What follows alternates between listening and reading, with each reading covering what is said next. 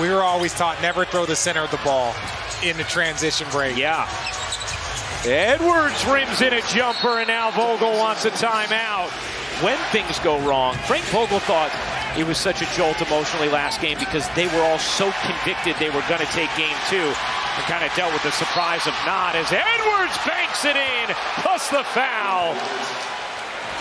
He's well contested as well. Yeah, he kind of raises his hand there to let the coaches and everyone know, like, hey, look, that might not have been the best shot. Just an acknowledgement.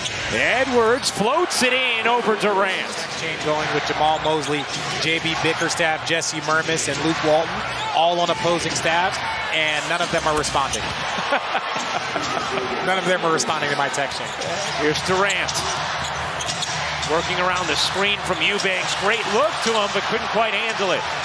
Good deflection from Gobert. Edwards into the lane. Edwards lays it in. Booker with 7. Does have 4 assists. Also playing with 3 fouls as Edwards drops it in from 11. Edwards directing Towns. Veering through the left side to the corner. Alexander Walker again. It's a 15-point Timberwolves lead. About they're 2 for 15 from 3, but 2 of those 3s were transition plays in that first quarter. So the Timberwolves have cleaned that up. They are pressuring so much and forcing them in to the drive to make a kick out, to get your team in a defensive rotation. It's just a straight line drive, as we see again right there. Another straight line drive. That's just not good help defense if you want them to even shoot 3s.